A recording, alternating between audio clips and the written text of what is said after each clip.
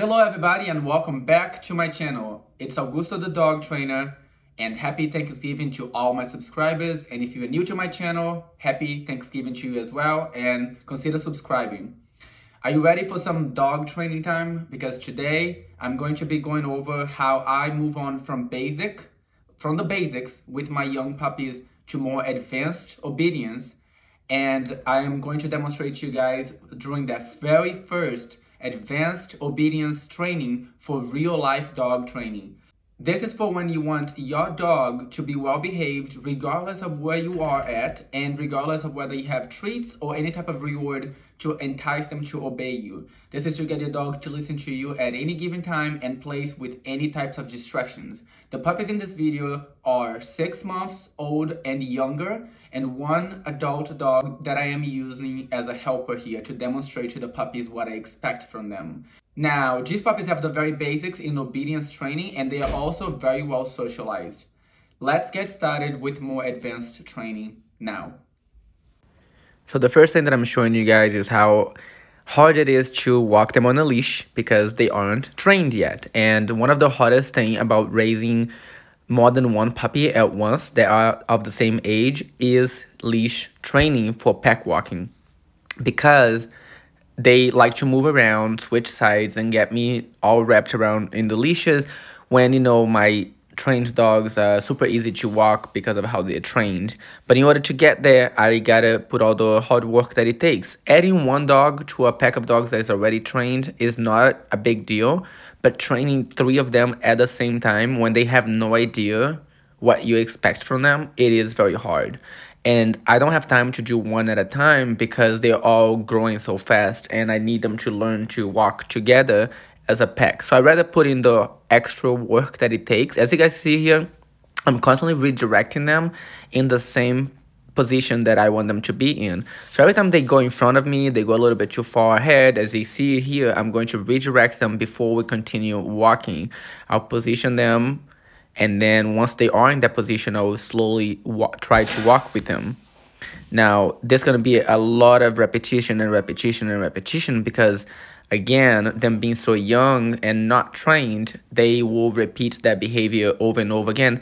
And also especially because they are still too young for my training collars that I'm going to be switching to. So far, they just have regular collars on with regular leashes attached to them. But as they get a little bit older, probably within the next 2 months, and this depends on each particular puppy. So for my puppies, in about 2 months, I'm going to be switching them to a prong collar to then fine-tune the perfect leash walk. But for now, I have to struggle with the regular collar and leash to get them to walk as close to me as possible for as long as possible. But again, I'm not super pushy with them at this age because they are still young. Then I position them in a down, and this is the very first time for 2 of them. Owen, of course, is trained, and then I have a Rihanna next to him that you guys can barely see, but she had 1 lesson with us before, and she did perfect today for her second training. Now, Tina and Bianca are practicing this for the very first time. So you see me here trying to position them to sit and down, not using any treats, because I already know that they can do it with treats and if we're at home or not around a lot of distractions. Now we are in a dog park with a lot of other dogs, and I'm reinforcing that they sit, lay down, and stay down without using treats. I'm going to do a close-up of how I get them to respond to commands that they already know, but that they don't know how to listen to without treats or without them wanting to, meaning they have other things that are getting their attentions and other distractions.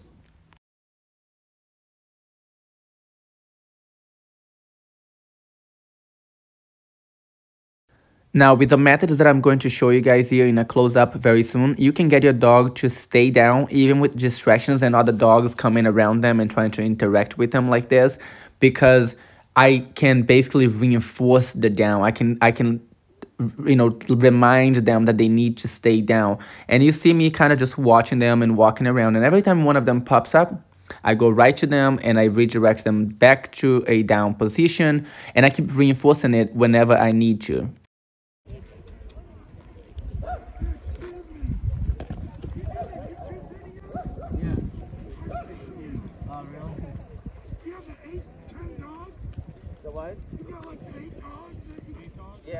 bunch of German Shepherds. Thank you. Yeah, just the youngest group there. They just started training now. Yeah, it's actually that first day, like actually learning to go down and stay. Now here is a great example of how you have to stop whatever you're doing and redirect back to your puppy if you need to redirect them.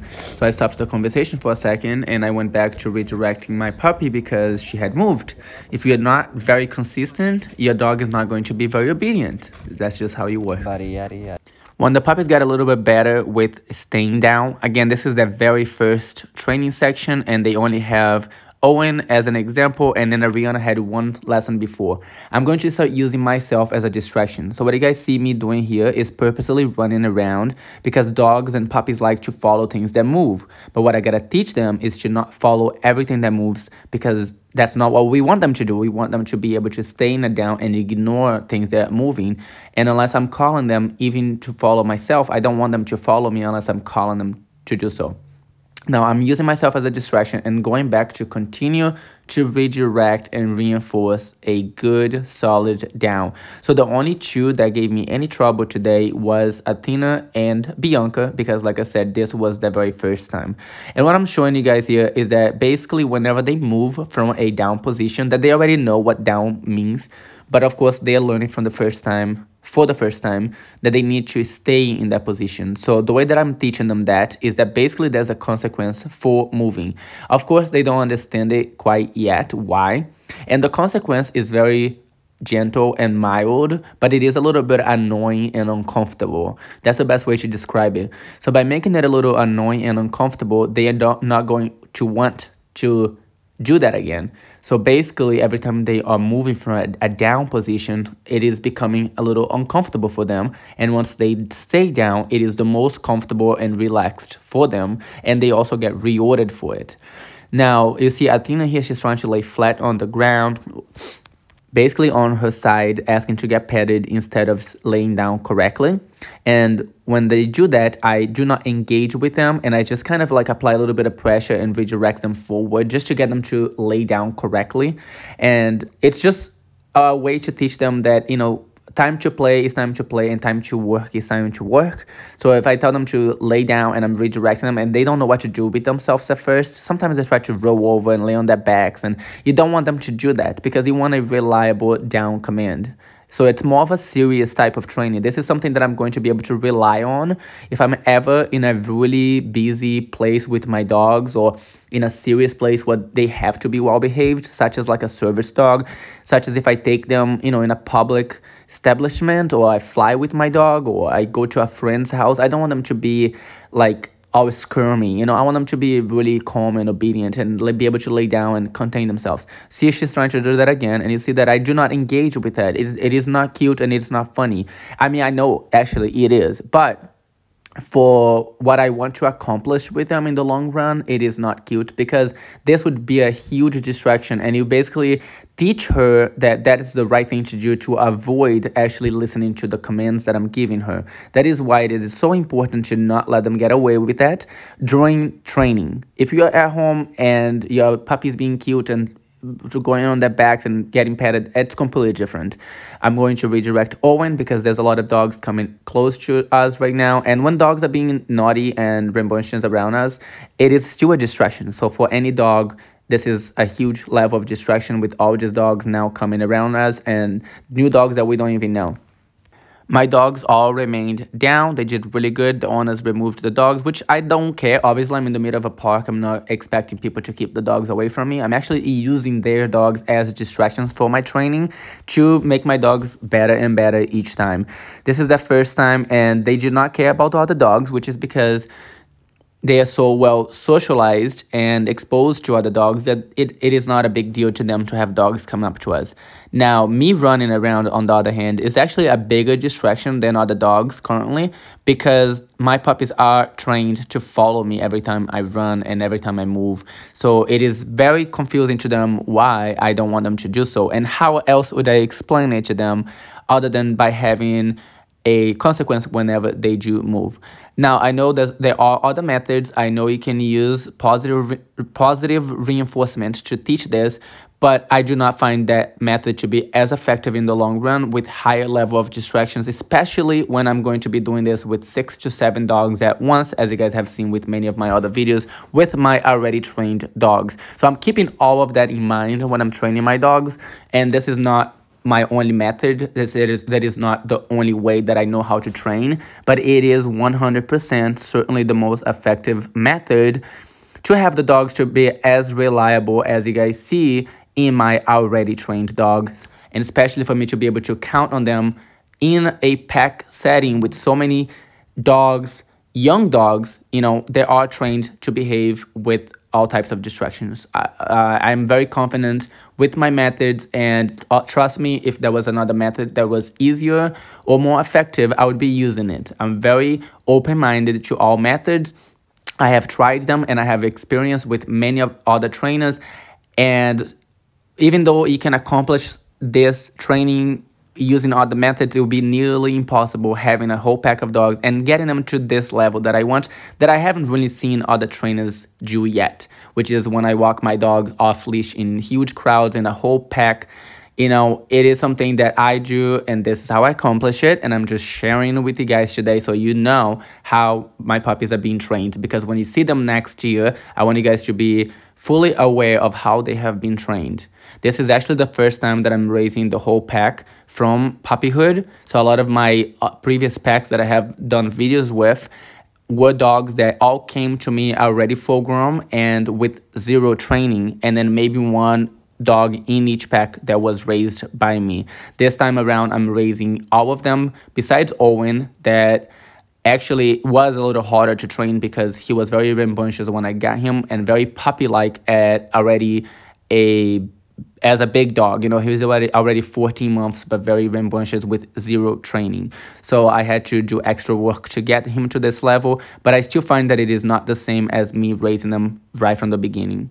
As soon as the puppies understood what I wanted from them, which was to stay down with me running around them, I started to add a new level of distraction, which is the ball. All of them are getting more and more interested in the ball lately, especially Bianca, the youngest one. She is the most driven one for the ball.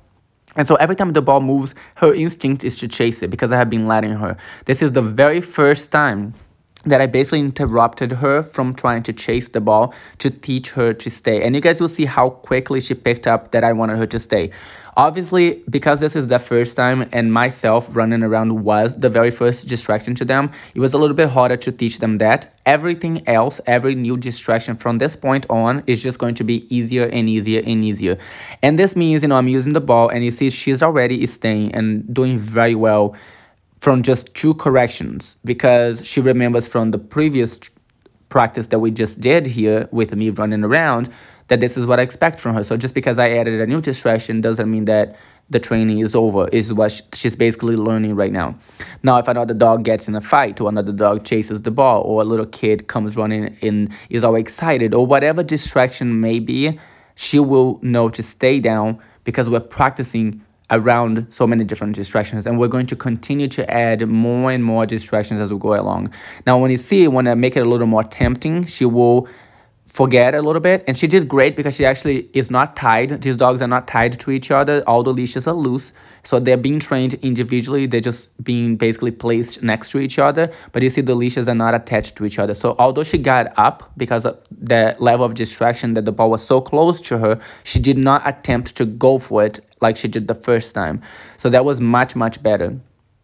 Now, once I'm done practicing for a little bit, I'm going to now get them to move again, and I'll put them in a heel position. So I'll call them to heel, and again, I have to position all of them in the same position. So right now, my goal is to have Owen, and then Ariana, Bianca, and then Athena at the very end. Athena so far is being the hardest one to keep her in that position because she likes to be closer to me, and so it's really hard to try to keep her on the far left. but with a lot of repetition, you guys will see that she will get there. And then Bianca, because she is younger, she doesn't move quite as fast as the other one, so sometimes she's a little bit behind and I have to give her a little push. But again, I'm taking this type of training right here very slow because it's something that's going to come with time. Give it until they get to be about 8 months old, and I switch the collars, and that will be like night and day difference because everything else is already been done. They have a really good foundation. They are very well socialized. They do not have any type of bad habit. They don't bark at anything. They don't jump up on people. They don't run up to people or other dogs. They only play with them when the dog invites them to play with them. They don't chew anything. They don't bite on the leashes. So they're very well mannered and stable. It's just a matter of teaching them new things now, which is like a piece of cake for me. So keep following us along. Make sure you follow us on Instagram and subscribe to this channel to continue to watch the puppies growing. Now, if you guys want more videos like this, and if you find this helpful, definitely let me know in the comments below. I would like to be making more videos, but sometimes I find these videos boring for me because I do it all the time. And I understand that it may be different for you guys. You see me again redirecting them. It's a very constant process of redirecting over and over again. You can see me doing a little pop on the leash to just kind of remind them that I want them to stay. When Athena moved, I completely stopped and I repositioned her on the far left. This can be a lot of work, but it is mostly because I'm doing 3 puppies at once. It's a lot of work to be redirecting, one after the other because they're all untrained. If I had only one, it'd be so much easier. But it's a lot of physical effort for me as well because I have to keep redirecting them. Now I put them all in a sitting position. I'm going to be releasing them now.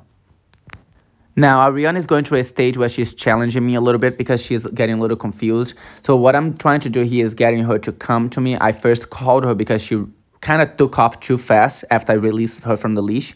And so she wouldn't come. And when I tried to get her, she just flopped down because maybe she thought I wanted her to lay down. But I needed her to come to me. So what I did in this case is I put a leash around her neck. And then I reinforce that when I say come, she has to come to me. And I do that by doing a little pop on the leash. And obviously with the leash, it can reinforce to get your puppy to move. And without the leash, and if she just lays there and she uses her weight against you, it can be really hard to reinforce it. It's very important to not let them win in that situation because they are already confused to begin with. And if you let them win, they're never going to learn the right way. She's learning now that when I call her and she lays down, I'm going to reinforce it. And my way of reinforcing it is by putting a leash on her and making sure that she moves. Now I'm going to show you how I get my puppies to be very interested in following me all the time. Obviously, G's already know that, and I 100% trust them to follow me everywhere, even with any level of distractions. There's been so far nothing that gets their attention more than me. But what you see me doing here is what I do with young puppies or any new dogs that I get. I never stay still. I don't overcall them. I put them in an environment that I don't have to worry about them getting hurt, like obviously nothing near traffic or anything.